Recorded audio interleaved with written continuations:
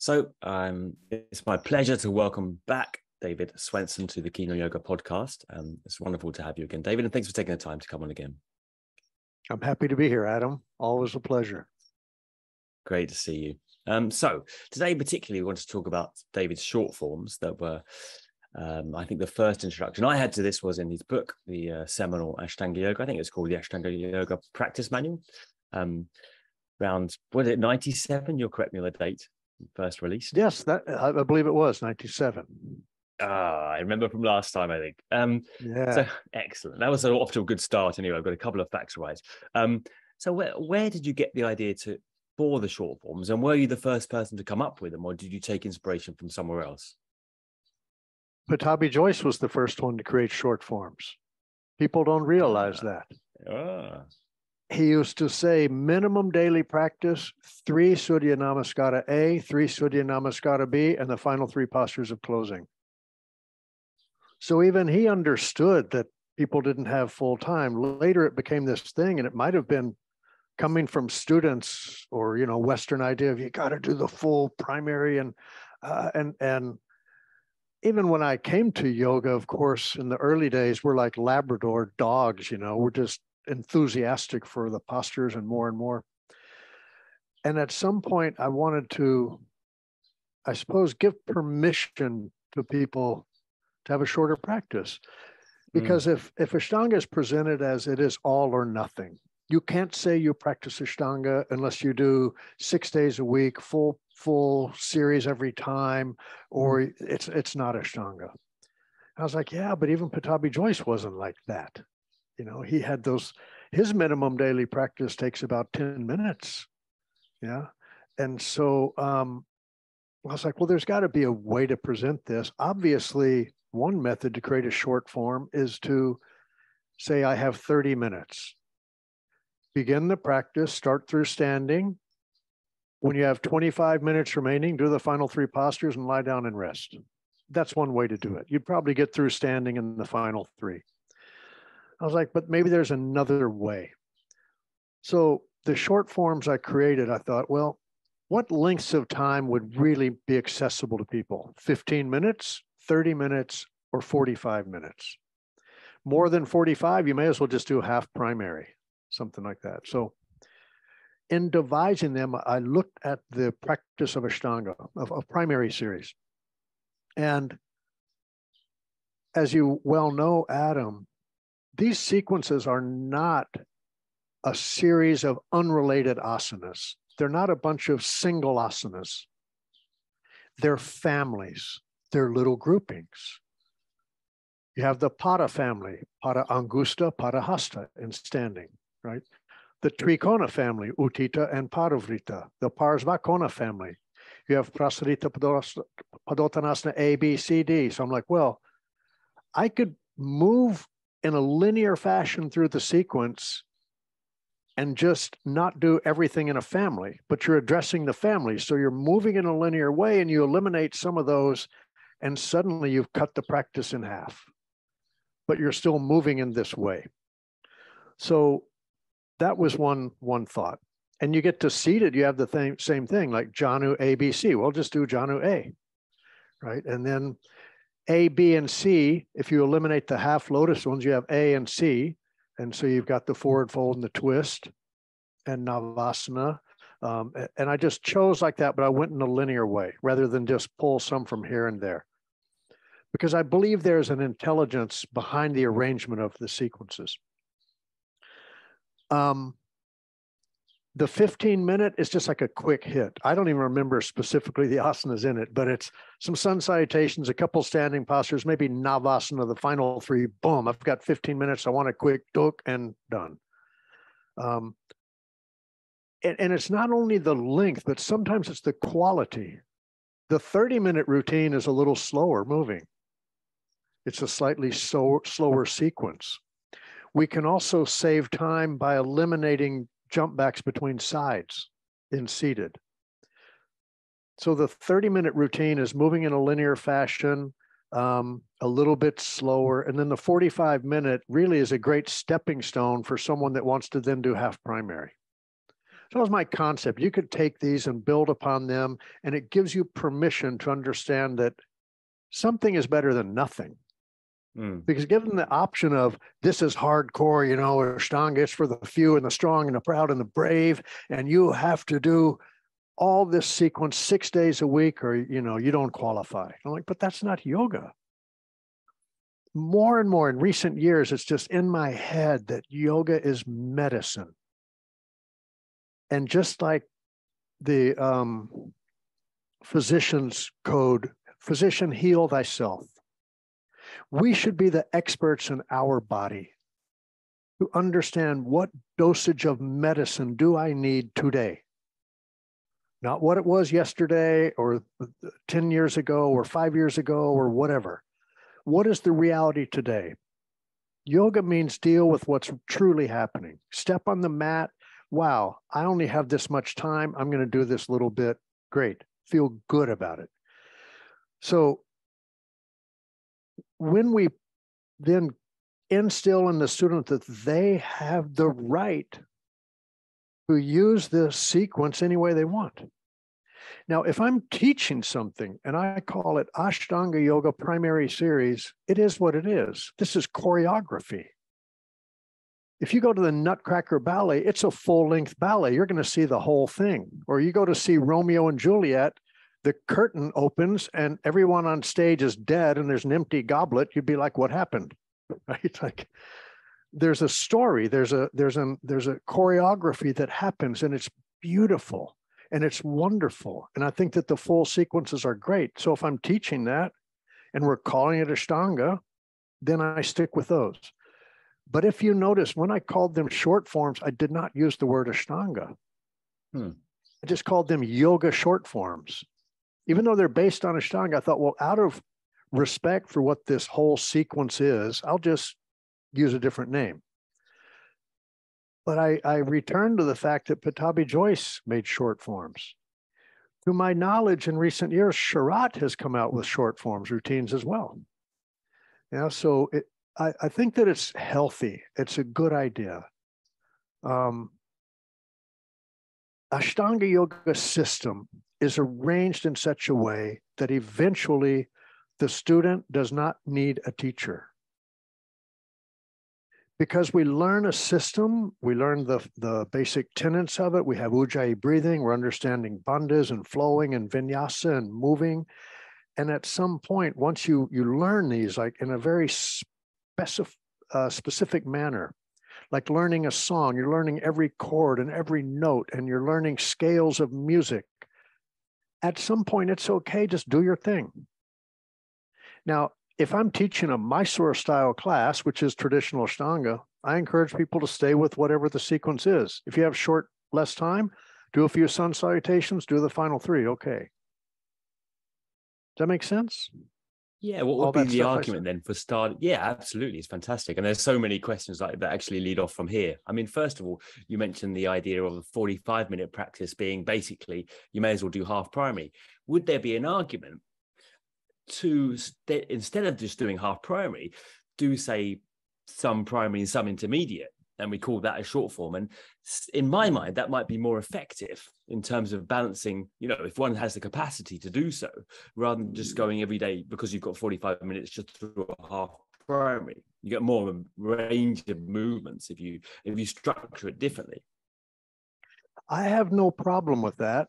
My only issue is, if we're teaching Ashtanga, whatever the class is called, that's what it should be. Because what's happening is I've had people come in to a Mysore class and they just start doing all kind of stuff, and they say, I'm practicing Ashtanga. They do a little primary, a little intermediate. They change the sequence. I'm like, no, that's okay that you're doing that. But if you're doing this, Mysore class is meant for your traditional flow, your rhythm. You know, and I'm there to facilitate that. In your own home, do what you want. If you're a teacher, great, just call it something else. And that's the beauty of power yoga, flow yoga, vinyasa flow yoga. That's what all of those things are. Because there was no such thing as a vinyasa before Ashtanga came to the West. There was no vinyasa sequencing. I was there. I was in America practicing yoga. It was only when I found Ashtanga did you see this linking of postures and these sequences. And many of the great power yoga and vinyasa flow teachers were all Ashtanga practitioners before.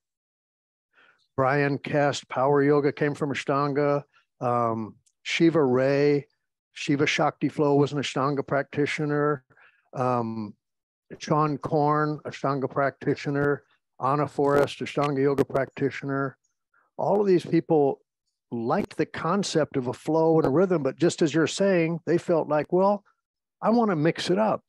Some people like Shiva Ray thought, I'll bring in music.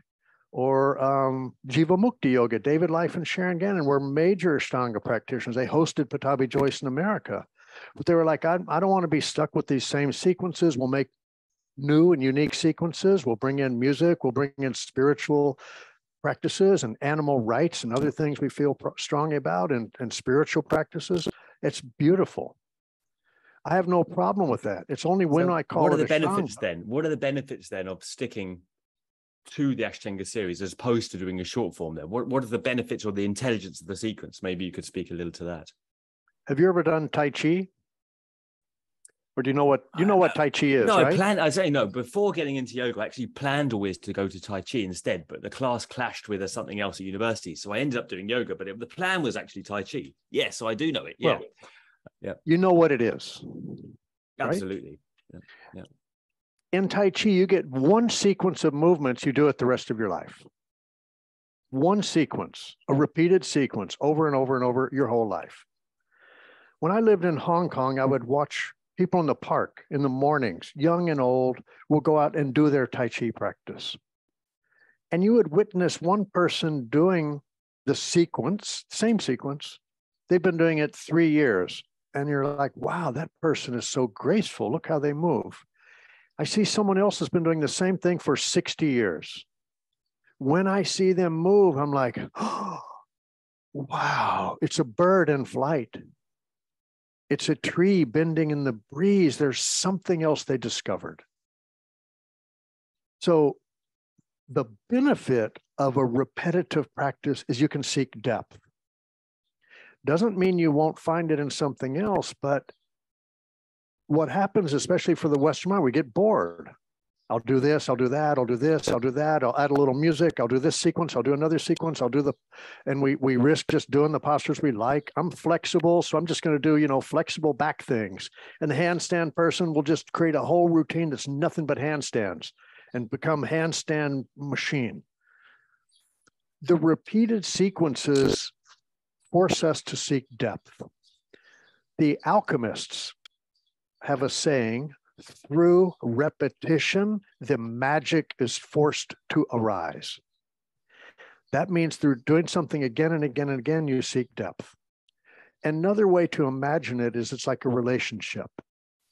First coming to Ashtanga, it's like a new love, a new lover. You're just enthralled, like, oh, Ashtanga, I love you. I can't wait to see you on the mat in the morning. And I love this. And you're making progress and everything's new and yippee. And you move in together. And one day you're like, Ashtanga, you keep leaving the toilet seat up every day. This is bugging me. And the stuff about Ashtanga that at first were enthralling and intriguing, now they bother you. And so you get a new relationship. I'm going to do power yoga. I'll do vinyasa flow yoga. You know what I mean? Now, there's nothing wrong with jumping around and doing different stuff. But the answer to your question is a benefit of repetition is the potential for greater depth. Yeah. What about the intelligence of the sequence? People often mention that you need to practice it in a certain order to get the benefit. Right? Well, and it builds up David gradually. Williams, and also, I mean, I'm just going to say one thing and then carry on. When you started it, as I understand, the back bend came at the end of intermediate. Is that correct? So you got a lot of back bends in before you started doing Urdhva Dhanurasana. So is there any benefit in doing anything before that as well? Before you come to Urdhva Dhanurasana? Well, that's a couple of different things. Yeah. David Williams likes to say that the sequence is like a combination lock. You spin the numbers in the right order and it opens. if you look at primary series, in my opinion, it focuses on the larger muscle groups of the body, the big long muscles on the back of the legs and your back. And people say, well, there are very few or no back bends in primary series, but I don't see that at all. I say there are more back bends in primary series than any other sequence of Ashtanga, because there are more jumping back vinyasas in primary than anywhere else. Every time we jump back requires an upward dog. I've never bothered to take the time to count them, but I suspect there's probably 50 or more up dogs, right, in a primary series, could be. An intermediate series does not have very many back bends. Count them. They're deeper, but outside of Kapotasana and Urdhva Dhanurasana, where are the big back bends? Primary series gets the spine moving. So you've got that up dog, down dog thing going on. So I think there's preparation for it. The intelligence behind it, maybe it's just that I've done it so much, I have imposed upon it what I perceive to be intelligence, because it just seems so familiar and starts to make sense when I look at the sequencing of it. But there is this way that it works through the body. It's quite balanced because you've got twist, forward bending, backward bending, inversions. It's all there. Yeah. The thing that messes with our mind a little as Ashtanga practitioners is the names of the sequences. Primary, intermediate, advanced A, advanced B. I want to be advanced, man. I guess I can't be an advanced yogi unless I'm doing that, right? And so that creates this motivation that I got to move through these sequences and all that. But anyone you talk to that's moved through all these things or deep into the practice is going to tell you at some point it's all the same. It's not like you get through advanced series and suddenly the big questions of life are answered and your relationships are all working and you're not disturbed anymore. It's like, well, you know, you're sore, you smell a little like tiger balm, you might limp a little bit. Outside of that, what's changing? Well, these sequences, the patterning of it, and this motivation keeps us coming back to the mat to practice. It's like toys for a child. You keep giving them toys, but they don't realize it, but it's educational toys. They're learning about shapes of a triangle and a square and as they're trying to put them in the thing and colors. It's a game, but they're learning. So in a way, all these asana sequences, they're games. And we're learning in the process. Later, we realize, wow, it was never actually in the next asana. It wasn't the next asana I was hoping for. It's in the one I'm doing now. And once you realize that, they're all equal. Yeah, they're all equal in their potential for benefit, which gives rise to a natural question of Zen, why do them all? If you can find the juice without going so far, great. There's no hard and fast rule. And that's where I'm really a fan of this idea of it's medicine. When I was younger, the dosage of medicine I needed to get stuff out of this yoga was full-on practice. Practice twice a day. Push yourself through. Go to your limit. Find the edge. Go a little further. Get stronger. Rah. Yeah. Until I realized that my goal is to figure out, rather than how much more time can I spend on the mat, how much less time can I spend on the mat and get the same juice? So short forms, that's the good segue to come back. In a way, you realize, well, okay, this is medicine. And I can't tell you, Adam Keene, to take the same dosage of medicine as someone else, or the same dosage of medicine you did 20 years ago, right? And so I believe that if we empower the students to take control and then do the practice in the way that they need to.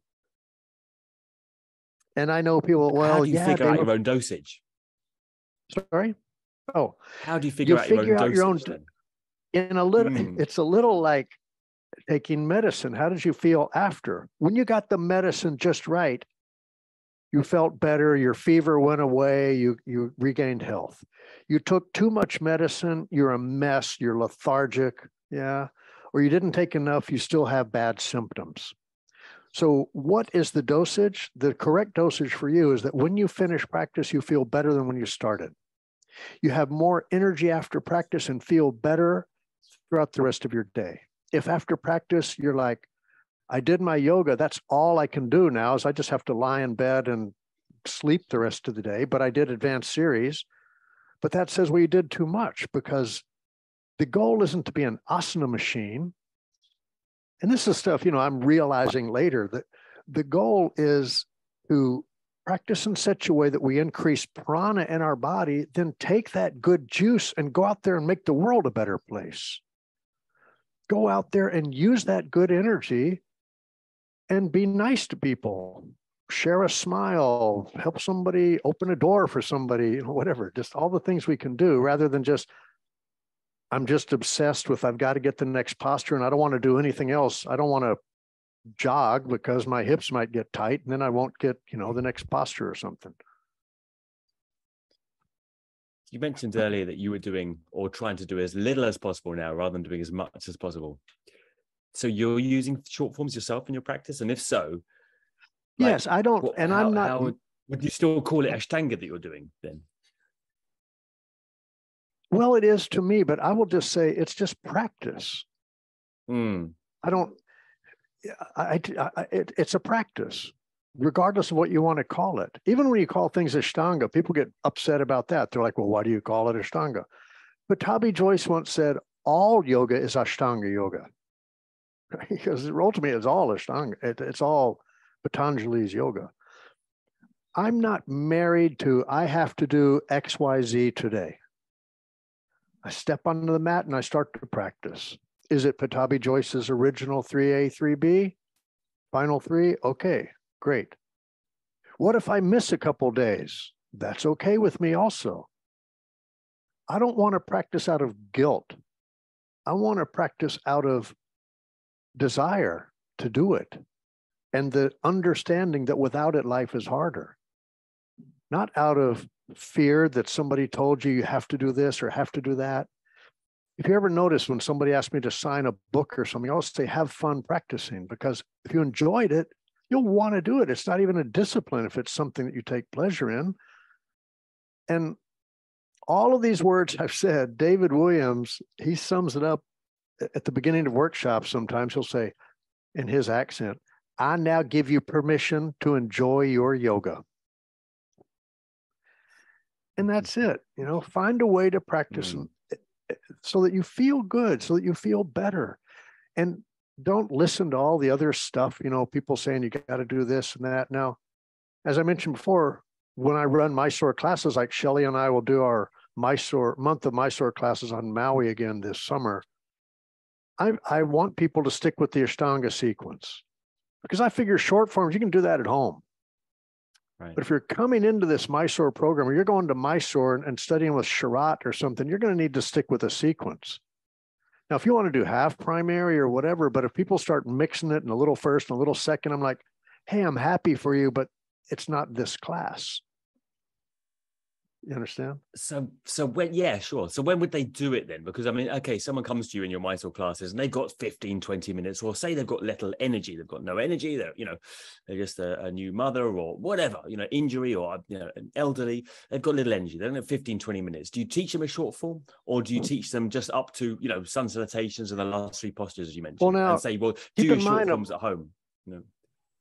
No, but keep in mind, a Mysore class is mostly people that already know a practice. So I'd say, oh, you've got 20 minutes. Wow, you're really tired. Just do a couple A, couple B, start into the standing, and then finish when you're tired or when you got to go. I would rather them do that than go, well, today I'm going to do, the first 2 standing, and then I'm going to do a handstand, and then I'll do headstand, and then I'll come back and do kapotasana, then I'll do something else, because it's something different.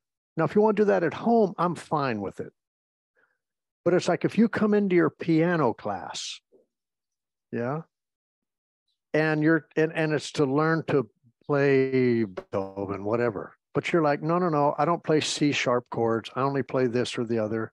Well, that's not right then to look at your teacher and go, no, I don't want to do that. It's an Ashtanga Mysore class. Your short forms, you can just do them at home, and I can tell you how to create one. But if you're coming into this Mysore class, I would just have you do as much as you can in that little period of time.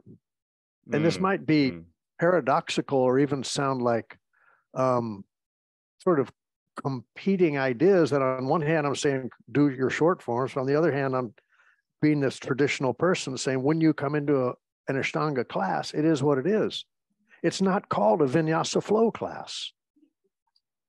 You know what I mean? But isn't there a principle? Would you say there's principles outside the sequences themselves that give some kind of definition to Pattabhi Jois's Ashtanga, other than just saying, well, it's a set sequence of postures? Yes, it's what I call the 5 elements of practice: Ujjayi breathing, bandhas, drishti, vinyasa, and the sequencing. 5 things. When you combine all of those, that's the practice. 5 elements of practice. And also, if you come into a Mysore class and you're going to do your own thing, I don't know how to help you, because I don't know how that works. It's your body and you're doing your own thing. But again, if you come into a ballet class and you want to learn the Nutcracker ballet, or it's a Nutcracker ballet class, and you start doing hip hop because you like that better, or you don't want to wear point shoes and a tutu, you want to wear baggy pants and Doc Marten boots, well, they'll say, go somewhere else. It's choreography. The difference is being in a class or practicing on your home, at home. The short forms are for people who just needed a way to practice at home, that don't have time to do the whole thing. But if you're in a class, I can guide you in a better way with these sequences that I'm so familiar with, rather than a sequence that you created, because maybe you created something that to me doesn't look like it works. How would you create? I mean, you mentioned, a couple of sentences back that you could help someone create a short form. Have you got, I mean, you mentioned the families. Have you got any other words of, guidance for someone trying to create a short form out of the practice, where they might look to? Look at the directions a body can move. Okay. Bend forward, bend back, twist to the right, twist to the left, invert, balance, standing, seated. Take those categories, and in each category, put a bunch of asanas.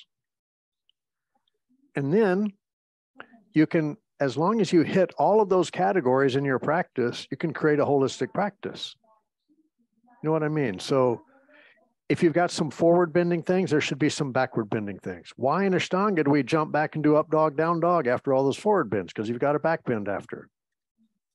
Right? If there's been some deep back bend, then there's a forward bend. What happens after in second series in Ashtanga after the deep back bend of Kapotasana? What's next? Bakasana.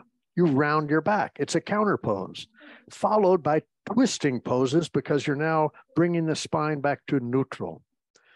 So if you take these facets of the way a body moves, and then within each of those baskets you put asanas, I think you could develop your own sequence, and it could be holistic. There's a lot of ways to bend forward besides Padangustasana, Padahastasana, or whatever, right? So I think that you could create a holistic way. And another thing is not just the sequencing, but there's an energetic rhythm.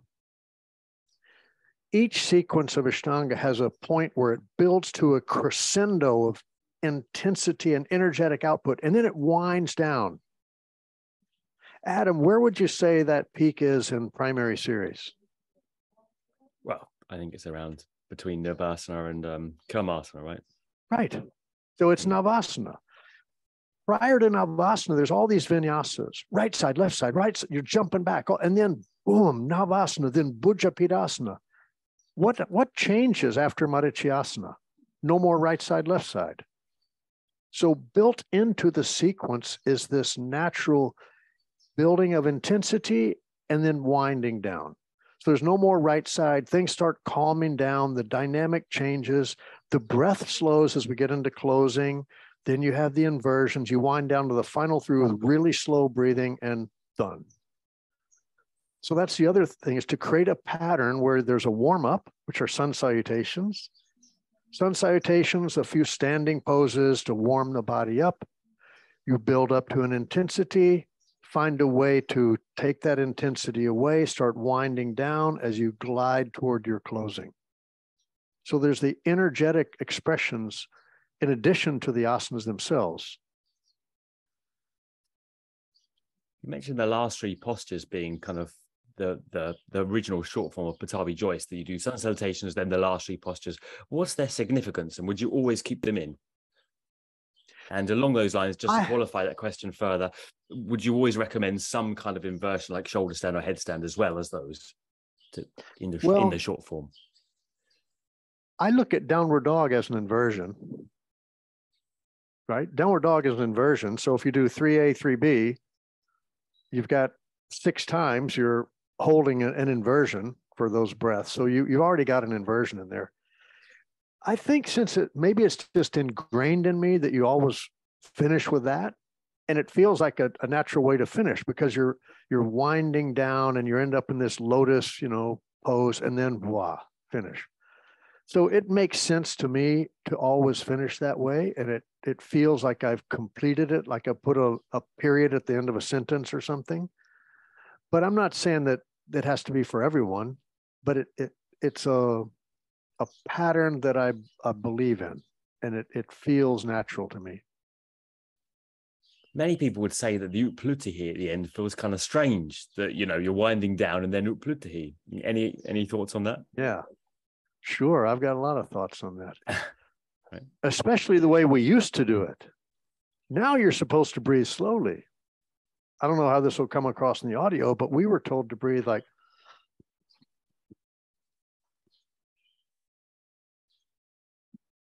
for 100 breaths. And it wasn't called Utpluti, it was called Tolasana, like a tola, a scale. Mm-hmm. And that really made you think, why? And in my own mind, I was like, okay, why is this? We're winding down. We've got Yoga Mudra and then Padmasana, I'm chill. And then we lift up and there's this, boom, boom, boom. Well, when I spoke about the 5 elements early, bandhas, vrishti, asana, vinyasa, etc., bandhas, this is at the end of the practice. So your body is as open as it's going to be. When we lift, we are forcibly engaging the central core of the body when we lift our body from the floor. And so your channels are as open as you can. And then you get this breath, and it's like, and you're surcharging it and pushing it deeper into your body on a cellular level. And then you lie down, and you're watching your heartbeat as it's slowing down and your breath. But this energy, it's like a sponge filling with water. So your body on a cellular level is being bathed in this prana. That's how I look at it. Maybe it's just a justification, but in my head, I decide, well, maybe it's the most important asana because it's last. And what I started to like about it, and it's even more so in the way it's taught today, because when we did that 100 breaths, that puts you in another mindset. It's almost like you're running up a hill or something. But as you know, Adam, today, and you know how Pattabhi Jois did, and Shrat will do the same thing. They start messing with you. They're only count to 10, and we're supposed to breathe really slow. So it'd be like, Lan, this is Pattabhi Jois counting, then 2,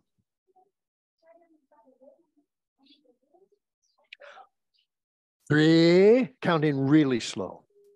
I timed it once for Pattabhi Jois to get to 10 was 2 minutes and 47 seconds to get to 10. And sometimes he would get to 9 and just keep saying 9. So our linear brain starts to freak out. Like, it's 10, it's 10. But when he starts going backwards and sideways in the count, you don't know when 10 is coming. So in my mind, you have this like Zen state. Rather than the linear brain had to be set aside for a moment. And because the breath is really calm, you've got to relax your face, listen to your breath, keep the breath calm, even though you're in the midst of its intensity. So I found the lesson to be beautiful for life. Even in the midst of craziness and adversity, you keep a calm demeanor, you listen to your breath, your face is relaxed. Even if inside you're freaking out, you learn to control that emotion, stay in the moment, be relaxed like you're watching the sunset, even though you're in the midst of this intense asana. That's how I look at it. Okay, that'll be very useful for many people who have asked me recently about this, why this comes at the end. Okay, so along those lines, let's pick your brains for a couple of other things. What about having Ardha Baddha Padmottanasana at the start? Now, as I understand, that was late. That was at the end before, and it was put in the standing postures later on. Is that correct? And along those lines, I'll just qualify the question once more, just to get a word in here. What if someone can't do a lotus, right? Do you keep them there and get them working on that posture, or do you give them a modification? So I suppose that would segue to use of modifications most generally, or when to get someone to struggle in making the shape itself. Yeah. So we'll form this in two questions. The first is, very few people know, but Utthita Hasta Padangusthasana and Ardha Baddha used to be in the closing sequence. Yes. I found an old video film of me doing practice, and I saw that after Setu Bandhasana, I stood up and did those postures. They were there. I don't know when they, yes, that's right, I'd forgotten. I don't know when it was shifted, but logically, it makes more sense that Ardha Baddha would be in the closing sequence. It's intense. Half lotus, standing on one foot, bind it, fold forward. Wow. But, I'm not the creator of this, and I just followed the rules, and it became something that it was in the standing. So I just went with it. Yeah. So that's all I know about that. But it was at one time at the end. Yeah. As far as being able to sit in lotus, I'd have to ask this question. What if someone comes to you and they have one leg? Could they never do yoga? The best they're ever going to get is half of a lotus, right? And if yoga is all about getting a full lotus position, well, they're disqualified already. I've been a fan of giving modifications to things for years. It was the whole thing with my book was giving these options and modifications, and I received tons of criticism for that. Like people saying you're not a traditionalist, you're diluting everything. And I revert to a story I watched Pattabhi Jois teaching a quadriplegic boy in Mysore, India. He could only move his head. His family would place him on the shala floor and leave. Pattabhi Jois stood over him, would place his body in the shape of an asana and have him breathe deeply. And then put his body in the shape of another asana, have him breathe deeply. He didn't say you can't do yoga. And so if someone cannot do something, the way you can get better at that thing is to do that thing. So rather than go, okay, your hips aren't open, go do these hip opener things. No, just keep trying the lotus or do the half lotus. And then I'll look at people and say, you can live a happy, satisfying, productive life and never sit in full lotus. And it doesn't mean just because somebody can sit in lotus that they're somehow advanced. It looks cool. And it fits the stereotype of what a yogi is, to be in lotus and be sat there for days or whatever. But the fact that someone's hips are tight or they can't sit in lotus doesn't disqualify them from being an advanced yogi. And it creates a situation where students are getting injured because they're trying to achieve the perception of what an asana is. Like Mrityasana D, if you can't have a foot in half lotus and bind, you don't go on. And I go, but it's not called Baddha Hasta Mrityasana. Yeah, so get as close as you can. Use a modification. Leave that one foot down on the floor instead of half lotus. I focus on what I call integrity of practice, breath, focus, and presence. If somebody maintains that, I keep giving them asanas. When they lose the focus and breath and presence, I say stop. Okay, that was my next question. Rather than it being based upon flexibility, because that just awards people who are naturally flexible. And then it causes people tearing their bodies apart because they're not naturally flexible and they're being stopped. So it creates a funny situation. What if someone's got kind of a certain allotted practice time a day, but maybe, how would you see practicing a lot as versus practicing a little. Have you anything to say about that? And some people kind of think like, I'll do a lot today and then I feel like I can't do anything. I mean, what's better? That's, doing 3 times a week full primary or 6 times a week a short form? We're all individuals, and people are motivated by doing different things, how they live their life. Some people like to just pound it out really hard, 3 days a week, push, and then take days off. Somebody else, their mentality will be more like, no, I'm going to do 20 minutes a day, 5 days a week in a row and take 2 days off. So we have different personalities. We're not all the same. And so I don't think it's even healthy to try to give a formula and say, everyone needs to do this. Do the thing that works for you. I will say that there's a natural tendency for humans that we like to live in extremes. The pendulum can swing all the way this way or all the way that way. It's hard to find the middle road. Just like there's the 30-day yoga challenge. I'm going to do 30 days every day and then maybe never do yoga again. If you want to make it a yoga challenge, make it the 30-year yoga challenge. That's going to shift your mindset. It's like, I got to do 30 years, maybe 3 days a week, 20 minutes each time is better than doing 6 days a week, 90 minutes for a month, and then never want to do it again. So we have to understand as a teacher also the different psyches of the students. Some you need to nudge them forward, encourage them a little. Others, I call them the racehorses. They're like that. You don't want to squash their enthusiasm, but you also don't want them to get hurt, right? So it's a bit of psychology, keeping people safe and inspired and moving so that they can gain the benefits from this great system. Yeah, I think you've hit upon it nicely. I mean, safety and inspiration, and they often don't go together, or seemingly like what is inspiring often is not necessarily naturally safe. So it's just like trying to kind of find a balance between the two. That's true. And keep someone, as you say, keep someone on the track for a lifetime rather than them being super inspired for, a month or two until they do themselves a serious injury. And then the most discouraging thing about, in terms of practice is to be injured. And then, that's the first way you're going to quit practice. In life, it's terrible. So, yeah.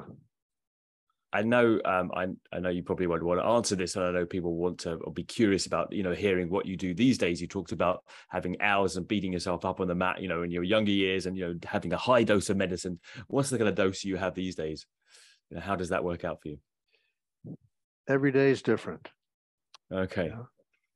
And I'm not purposefully avoiding the question, but the reality is, it just depends. Some days it's just a few minutes. I might miss a day. Other days it's a full practice. And to be honest with you, whatever my practice is should have no bearing on what your practice is. It should have, they're different things. Yeah. We're all different. I started Ashtanga, in 1973 or 4? So how many years is that? 50 years or something close. So it changes, but it's still part of my life. I love it. I see it as great value, but I'm not going to beat myself up if I don't practice for 2 days. This is a tool that is in my life for the rest of my life, and I'll carry on practicing it. Now, if you go to Mysore, India or something, that's all you've got to do in a day. Yeah, just do a practice, because all you got to do the rest of the day is go home and sleep or sit by the pool at the Southern Star and have a veggie burger. Yeah.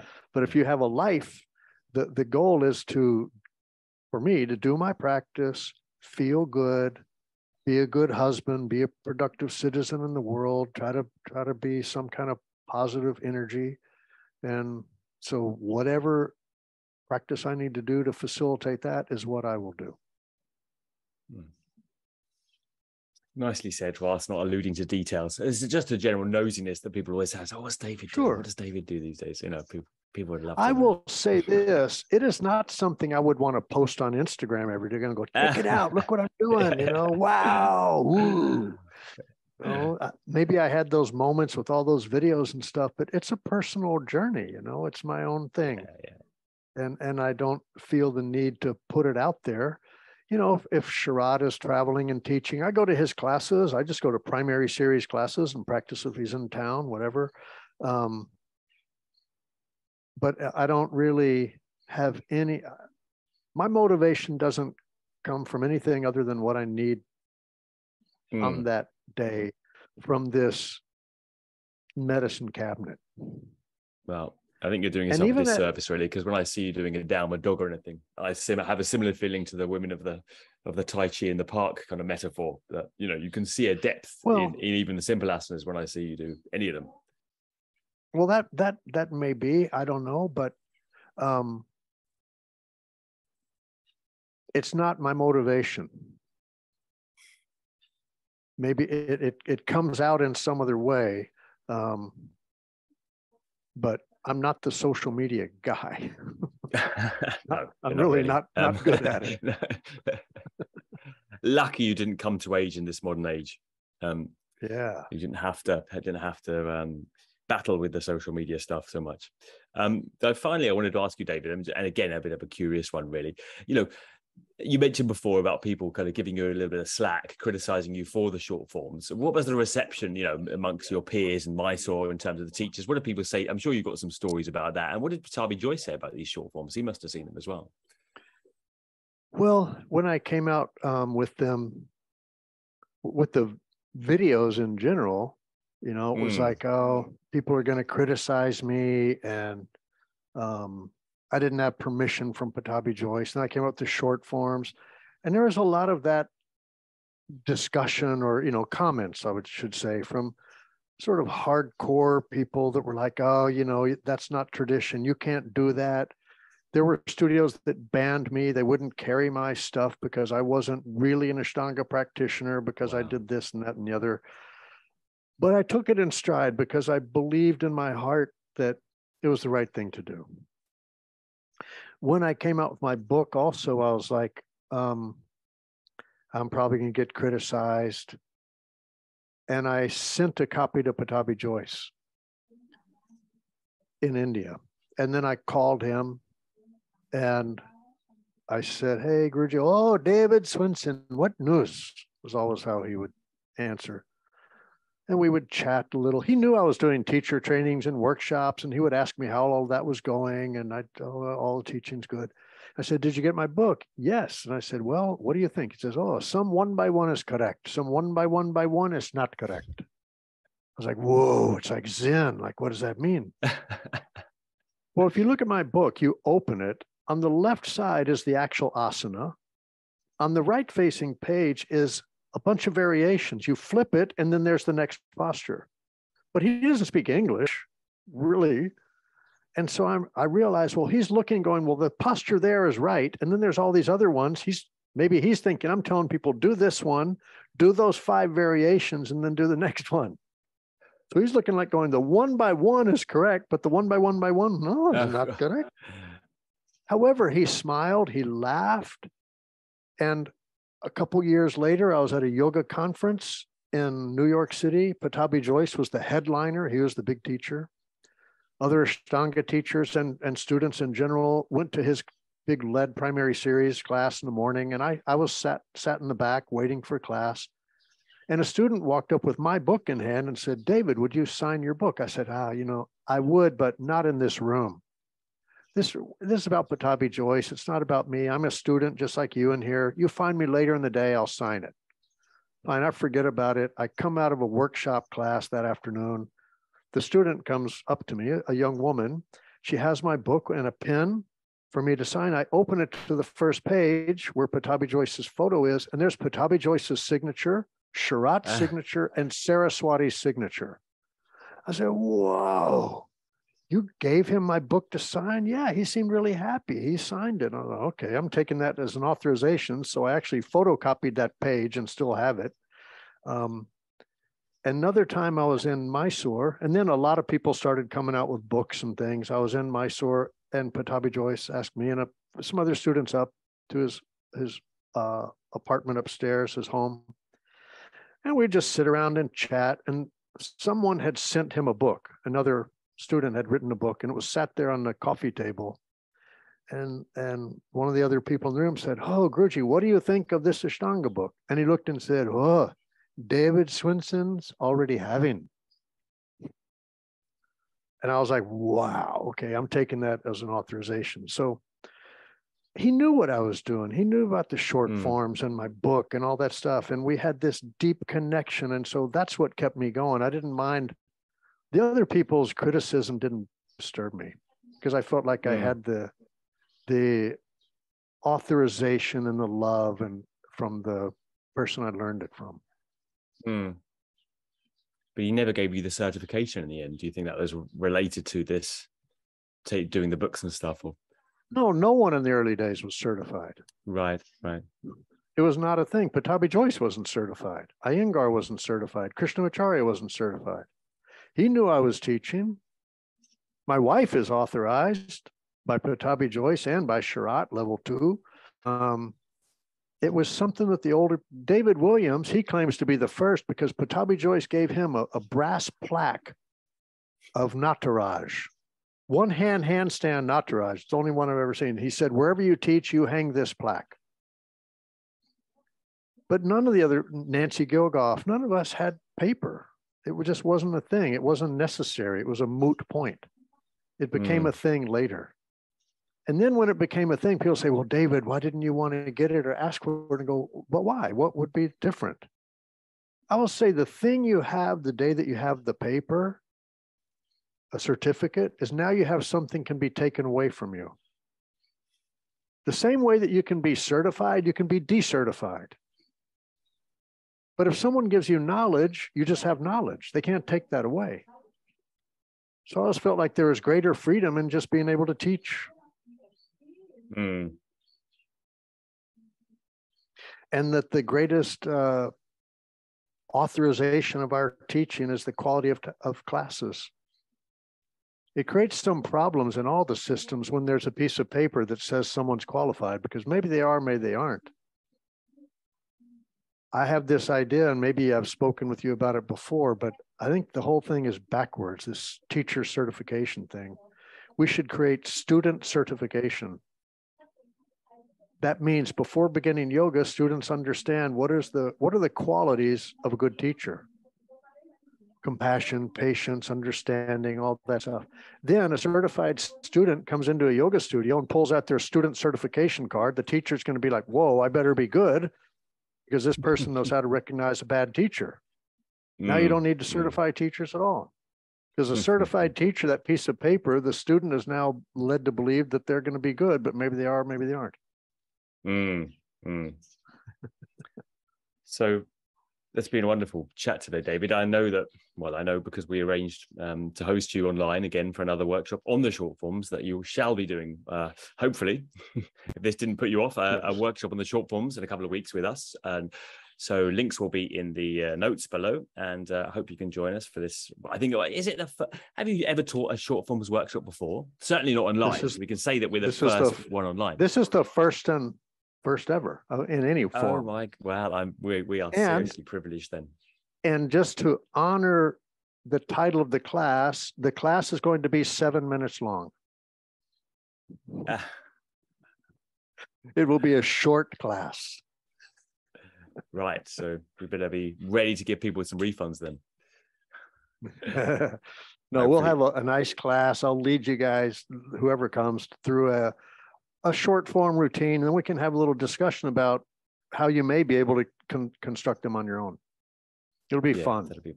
That'll be fantastic. I know all your workshops are incredibly fun, and this one, well, I mean, really amazing to have you on the short forms. And I thought you'd never done one before, so I'm really pleased to get you.